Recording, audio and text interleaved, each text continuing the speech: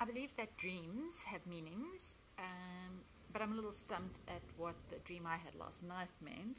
I had a dream that I was in my garden pondering on a dahlia, which is a daily event. It's a dahlia event.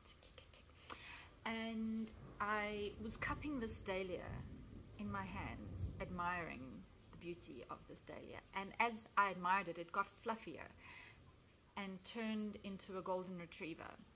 And then while I was holding the head of this golden retriever, like not a decapitated head, like just cradling its face, it then turned into a Maltese poodle.